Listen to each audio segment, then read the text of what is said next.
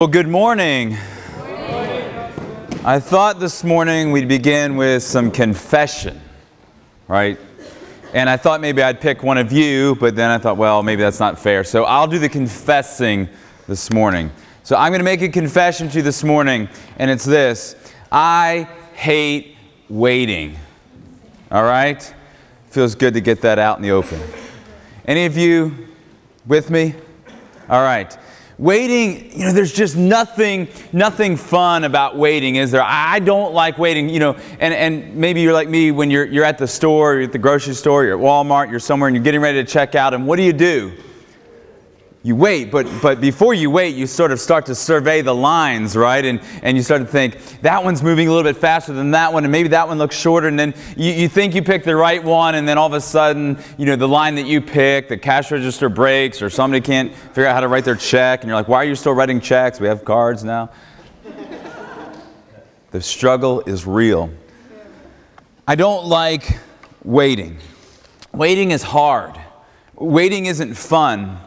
But I want you to see with me this morning as we continue our journey with Joseph that waiting is often part of God's plan for our life. And waiting that's a lot more difficult and has a lot more impact on our life than just waiting in line at the grocery store. Waiting is often part of God's will for our lives, but waiting is hard. And a lot of times God will place us in what I would call waiting patterns in life where we just don't seem to see what He's doing. God doesn't seem to be actively answering our prayers. He doesn't seem to be responding to our cries. And we really struggle to understand what is God up to in my life. And we're going to see as we continue Joseph's journey today that Joseph was in a waiting period in life. And we're going to learn from Joseph some things about how God would have us to wait. Joseph, if you'll remember, as we pick up his story, he grew up in his father's home as daddy's favorite. Quite a dysfunctional home, but a pretty good life because he was the favorite. He's sold out by his brothers to Ishmaelite traders at the age of 17, shipped off to Egypt, bought by a man named Potiphar, and life gets better as he is promoted to rule Potiphar's house. But then you remember, as we left off yesterday, he's been accused falsely of attempted rape, and he's been thrown into prison. And there Joseph is waiting on God to do something on his behalf. And God does something on his behalf, and as we said yesterday, maybe not exactly what Joseph wanted, but what Joseph most needed. And at the end of Genesis 39, we'll see that God was with Joseph in prison, that God didn't abandon or give up on Joseph. In fact, He didn't give Joseph maybe what he wanted, which was his freedom, but He gave him what he needed, which was himself. And the Bible says that God was with Joseph and He blessed Joseph in prison. And here's the crazy thing. God's favor was so great on his life and Joseph's faithfulness was so evident that the prison warden put Joseph in charge of the jail. All right, listen, that would be like your counselor putting you in charge of the hall. Are you with me? All right? Not a good idea. But it was a good idea for the prison warden because of who Joseph was. And so there's Joseph running the prison, but he's still in prison. It wasn't a pleasant place, it wasn't a comfortable place, and it wasn't an easy place. So let's pick up Joseph's journey in Genesis 40 this morning, and we're going to just sort of summarize portions of the narrative and then focus in on a few verses this morning as we think about the subject of waiting. So Genesis chapter 40, and summarizing verses 1 through 22. If you have your Bible open, you can kind of look along, but I'm going to just move through this quickly. But Joseph is in prison. He's running the prison, and one day they get two new prisoners.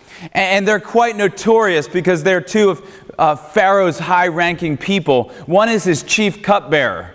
All right, the chief cupbearer was somebody who tasted the Pharaoh's wine and food to make sure that it wasn't poisoned, to make sure it wasn't safe, make sure it was safe.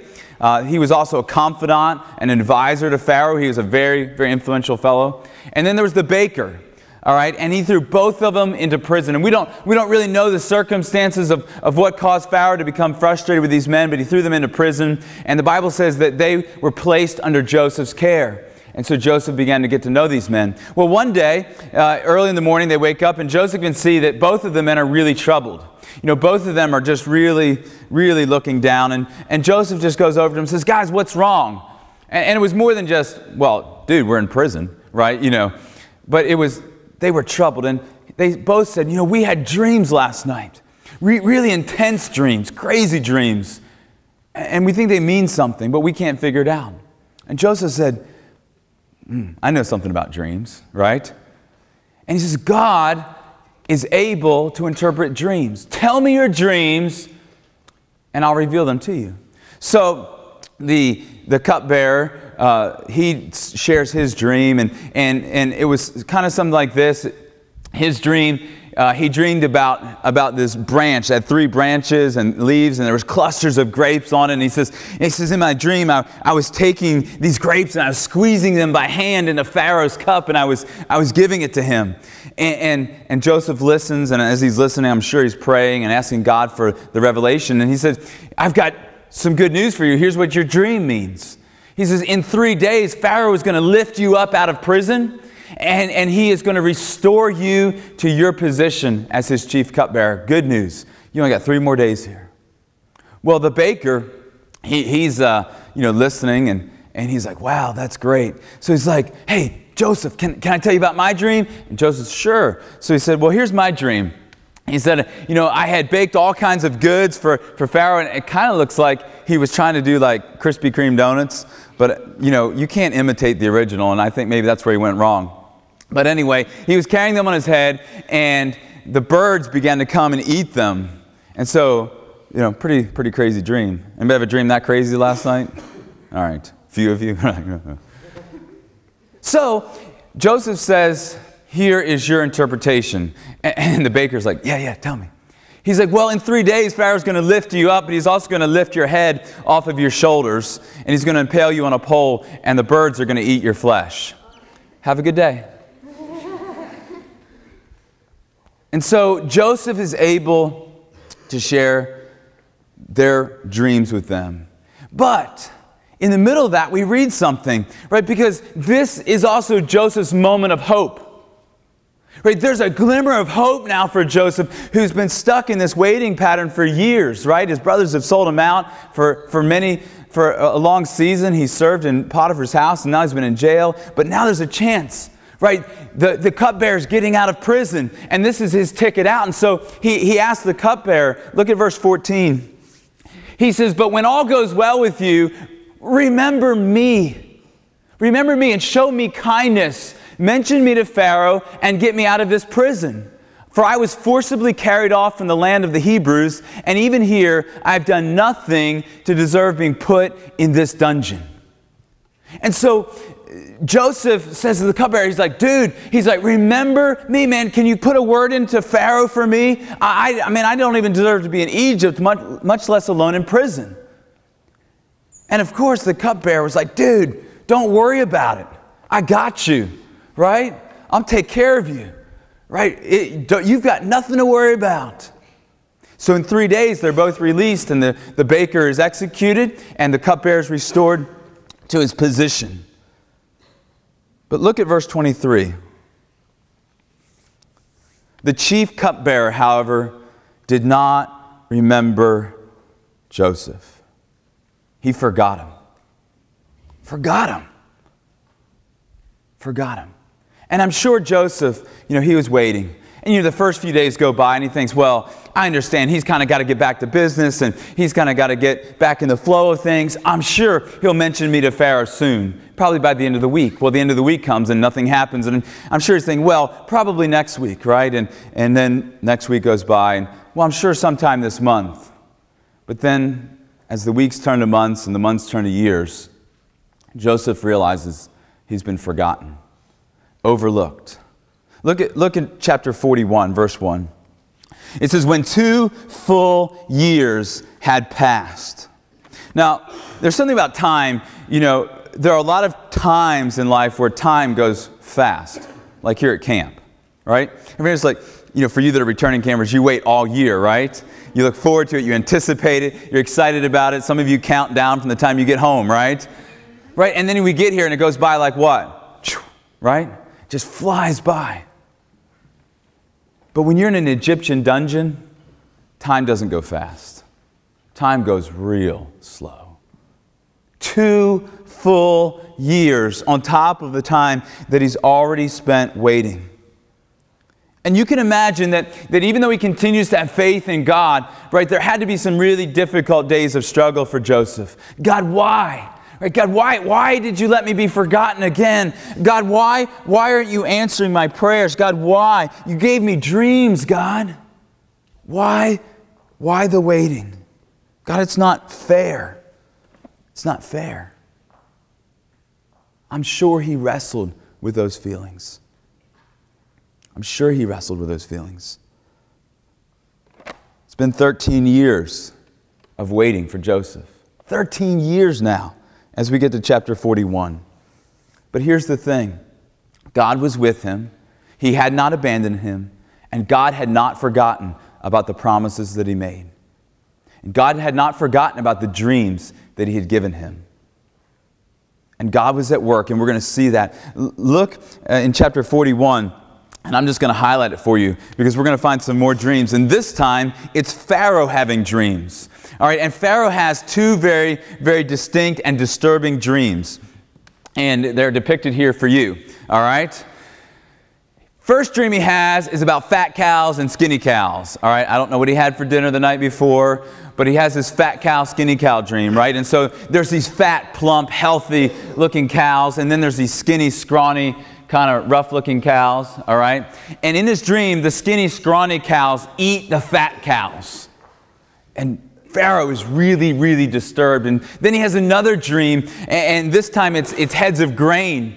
And there's 7 plump, beautiful, well-formed heads of grain, and then there are 7 shriveled up, diseased, terrible-looking heads of grain. And the shriveled up, terrible-looking grain eats the plump, healthy grain, and Pharaoh wakes up. And Pharaoh realizes this is more than just your, I ate too much pizza last night kind of a dream. Are you with me? And so he wants to know, what does this dream mean? And he goes to all of his men, all of his spiritual advisors, everybody that he might think could help him. And no one can answer his dream. No one can interpret it. He's getting agitated. He's getting irate. And all of a sudden, the cupbearer has the facepalm moment of the century. All right, have you ever had facepalm moment? Like, how could I have been so stupid? He goes, there's this guy in prison. I was supposed to tell you about him and I forgot. And he can answer dreams. And Pharaoh's like, bring him here. And so they go and they get Joseph out of prison and they bring him before Pharaoh. And Pharaoh says, I've had these dreams and I've heard that you can interpret dreams. And Joseph's like, no, actually I can't. And Pharaoh's like, I'm killing somebody. Joseph paused. He said, but God can. So tell me your dreams, and God will give the interpretation. And so Pharaoh shares these dreams with Joseph, and Joseph says, here's the meaning of the dreams. And you know the story. He says, there's going to be 7 years of incredible abundance. 7 years where God is going to bless, and the crops will be plentiful beyond imagination. But after that will come 7 years of famine, and there will be little to no food. And so Joseph interprets the dream. And then he speaks wisdom to Pharaoh about what Pharaoh should do and how he should gather and store enough grain in the 7 years so that there'll be food in the famine years. And he says, I really recommend that you'd find someone who's intelligent and capable, and I think you should have them oversee the whole operation to ensure that there's enough food. And so Pharaoh calls a quick meeting with his advisors, and they're like, yeah. They're like, Joseph, it's going to be you. Who is as wise as you? If you're smart enough to figure out this dream, then you're smart enough to employ this program. And Pharaoh, the most powerful man in the world at this time and in this age, appoints Joseph to be his second in command. He gives him his signet ring, which gave him financial power and financial authority. He gives him new clothes. He gives him a wife, right? He gives him a new name. And he says, you are now the governor of Egypt. You are now second in command. And everywhere you go, people will do what you say. Look at verse 41 of chapter 41. Just look at where God has brought Joseph. It says, Pharaoh said to Joseph, See, I've set you over all of the land of Egypt. And then Pharaoh took his signet ring from his hand and put it on Joseph's hand, and clothed him in garments of fine linen, and put a gold chain about his neck. And he made him ride in his second chariot. Check this out. And they called out before him. Like everywhere they took Joseph, they would call out before he came, "Bow the knee." And people would bow before Joseph. What a ride, huh? I mean, from growing up in his father's home as daddy's favorite, to being sold to traders and going to Potiphar's house and being promoted there and then thrown into prison. And now he's second in command of Egypt, and people bow before him. And thus he was set over all of the land of Egypt. Bow the knee. Can you imagine what it was like for Joseph as they drove around? And you know, I can just guess, and it's just a guess, that when they were driving around, he said, "Hey, can we swing by Potiphar's house? I wouldn't mind if his wife had to come out and bow." I'm sure they probably stopped by Potiphar's house. Bow the knee. You see, God had plans for Joseph's life. God had dreams for Joseph's life. God had a purpose for Joseph's life. But in order for Joseph to arrive at that purpose, and we're going to see how this purpose is fully fleshed out as Joseph is placed in a position not just to save Egypt, but ultimately to save his family, the family through whom God was choosing to bless the world, the family through whom he would ultimately bring Jesus, our Messiah. God had incredible plans for Joseph, and those plans still have impact in this world today. But in order for Joseph to experience what God had for him, God required him to wait for 13 years. Listen, there are going to be times in life where God puts you and I into waiting patterns. I've been there. And it's not fun, and it's not easy, and it's not comfortable, but it's important. Waiting is not fun. It's not easy. It's not comfortable. It's lonely. It's hard, and it requires faith. Waiting is not easy. Waiting's not comfortable. Waiting can seem so frustrating, and it might feel like God's ignoring you. Right? Like, you're in something, and there's this struggle, and there's this problem, and you've been praying about it. Like, I'm sure when Joseph was in prison, there wasn't a day that he didn't pray, "God, help me to get out of here."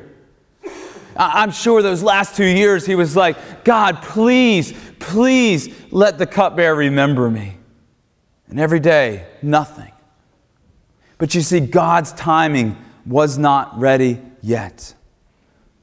If he had been released before this, he may have just ended up going back to Potiphar's house, and it might not have been good, or who knows what would have happened. God had a plan. God had a purpose. God had timing that was beyond his understanding. And God often does the same things in our life. We think we're ready. We think we know what's best. We think we know what God should do. Have you ever been there where you were just sure that you knew what God should do? Anybody willing to admit that? All right. I think all of us have been there, right? And so many times we think that, yes, I'm a servant of God and I should serve him in an advisory capacity, right? But you don't really want a God who takes your advice, do you? Think about it. Do you want a God who takes your advice? No. You want a God who can rescue you and redeem you, who's almighty, who's all-powerful, and who's all-knowing. You want a God who is able to save you and to deliver you, and who's ultimately able to bring you into his kingdom one day, not a God who takes your advice. Let me tell you, if you feel like God is ignoring you, if you feel like he's forgotten you, if you feel like he's overlooking you, I want you to know that nothing could be further from the truth. Because if you're God's child, if you come to him by faith and experience his grace in Jesus Christ, you're his child. And he will never, ever abandon you. He will never forget you. He will never ignore you. He's not ignoring you, and he is with you in the waiting periods. He's with you always. And his plans are greater and higher than you could ever understand.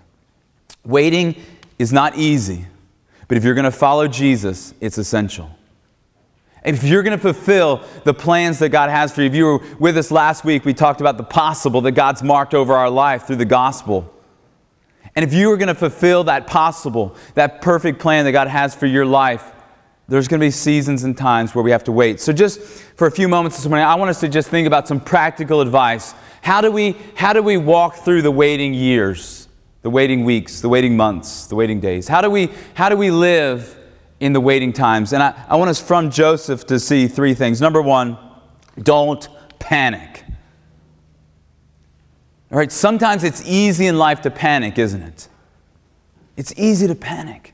And one thing that we see in Joseph, and I'm sure Joseph had struggles, I'm sure Joseph had days of doubt, I'm sure Joseph had days of wondering, but in all of that we see that Joseph didn't panic. Joseph never panicked. Corrie ten Boom, who we talked about earlier in the week, she said this. She said, "There's no panic in heaven. God has no problems, only plans." And listen, this is written by someone who spent time in prison, someone who spent time in a Nazi concentration camp. This is someone who watched her own sister die just days before they were liberated in that camp. It wasn't as though her life were easy. It wasn't though that everything was perfect, but she had learned something about God. She says, God never panics. Right? In Joseph's life, it wasn't that one day as God's looking down and he sees Joseph's brothers sell him to the Ishmaelite traders, and God's like, oh my goodness, they're messing up my plan. And it wasn't like one day when Potiphar's wife falsely accused him of rape and he was thrown into prison that God was like, no, this is ruining everything. Right? But we all have those moments, don't we? Where we panic. Oh, this is wrong. This shouldn't happen. Everything's ruined now. But God never feels that way. Why? Because God never panics. He has no problems, only plans. Even when life looks out of control, feels out of control, seems out of control, know this: God is on His throne. God is ruling and reigning on the throne of this universe, and you can trust Him. Certainly Joseph struggled. Certainly he was lonely. Certainly he hurt. But he didn't panic. Don't panic. Your days and your destiny are in God's hand. Listen, your days, every day of your life, and God knows all of them from the beginning to the end, your destiny is held in the hand of God if you're His child. And so we can rest in that. Don't panic. Number two, be faithful. Your circumstances may be less than ideal. You may not be where you think you should be. God may not have done what you think He should do. You may not see anything changing. You may not see any hope. But what does God want you to do? He wants you to be faithful. Faithful to Him. Faithful to His call in your life. Faithful to the things He's given you to do. Look at Joseph's life. You know how easy it would have been for Joseph to say, man, it's not fair. Man, I'm not working for Potiphar. Man, I'm not going to give a good effort. I don't deserve this. He doesn't deserve this.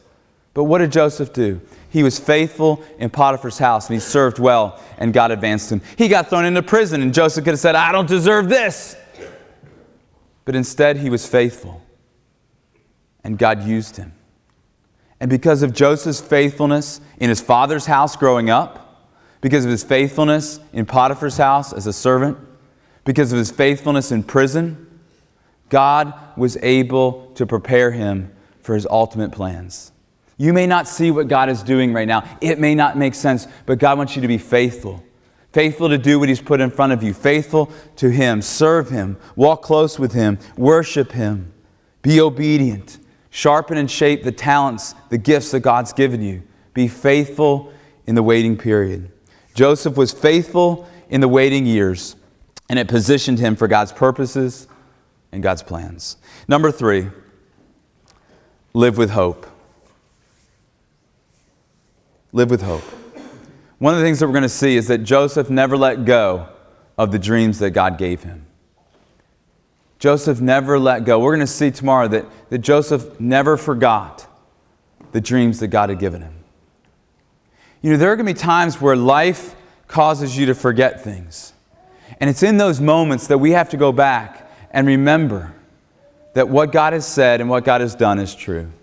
You know, there have been seasons and times in my life where I've struggled with doubt, and I've struggled with worry and fear and all those things. And sometimes God has had to stop me and say, do you remember who I am? Do you remember what I've done? Do you remember what I did for you? Do you remember that I've called you? And it's in those things I say, I can live with hope. God gave Joseph dreams, and he never let go of that. But here's what I want you to know. God has given you more than he ever gave Joseph.